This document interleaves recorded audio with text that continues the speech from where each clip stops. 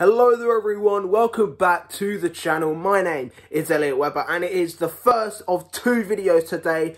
I decided to split these two into two videos, but yes, over the past few days, we've had some announcements of BTCC. Just a week before Media Day next Wednesday, it has been announced that Ash Hand will be debuting in the BTCC with Power Max Racing alongside Michael Creesy. So, let's get straight into this.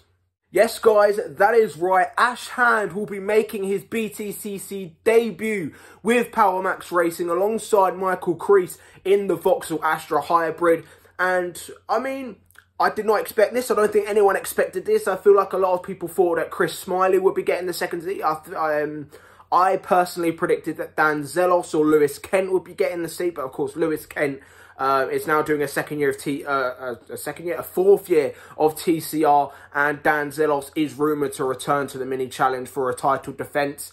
But yeah, Ash Hand, this is something that I'm not upset about, because Ash Hand is a very good driver. As we know, he has had multiple years on the TOCA package, a TOCA package alumni, racing in the Renault Clio Cup for multiple years, and of course is the 2019 British GT champion, racing with Aston Martin TF Sport. Ash is a phenomenal racer. We have seen that countless times, especially in the Clio Cup. While he never won the championship, he has carried that #1, and he has also won multiple races, contended for the championship. Let's not forget 2015, he was up against Ash Sutton, he was up against Antwerp and Eels, he was up against Paul Rivette. He has gone up against some of the legendary Clio Cup drivers, and he's performed very well against them. So this is a very good signing by Power Max Racing, and it is great to see Ash Hand get his long-awaited debut, I'd say, because Ash, I think, has been deserving of a touring car seat for a long time. Of course, he's gone down the GT route the past few years. However, with that GT experience, and of course, with that many years of Clio Cup experience, I have no doubt in my mind that Ash Hand will be a very competitive racer. Of course, hello, Dad, your favourite driver. Oh, that's an inside joke for those of you who don't know. But yeah, Ash Hand, phenomenal to see him on the grid. And let me know what you guys think in the comments below. What are your predictions for the new rookie? We now have 3 rookies on the grid. Something that hasn't happened for a long time now. Of course, you could say 4 with, of course, Ricky Collard as well being announced. And that is a video I will get into. That will be the next video after this one. So yeah, but yeah, Ash Hand.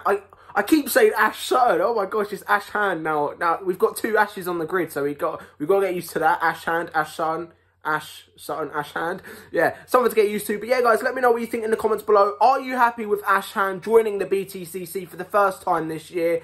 And of course, what are your predictions for the rookie? Will he be competitive, or will he sadly be near the back due to, of course, the Vauxhall Astra? It's the oldest car on the grid now. Potentially the slowest. Of course, I don't really see Power Max being very competitive. However, of course, they have got a very good lineup with Hand and Creesy. So, yeah, let me know what you guys think in the comments below. Will Power Max be competitive with this lineup and in the new era of hybrids? Let me know what you guys think in the comments below. If you are new around here, be sure to subscribe, like the video, and share with your mates, because it does help my channel grow. Because, of course, we are on the road to 100 subscribers. Of course, my plan is to hopefully have 100 subscribers by the end of the year. But anyway, guys, thank you guys for watching, and I will see you guys in the next one. Goodbye.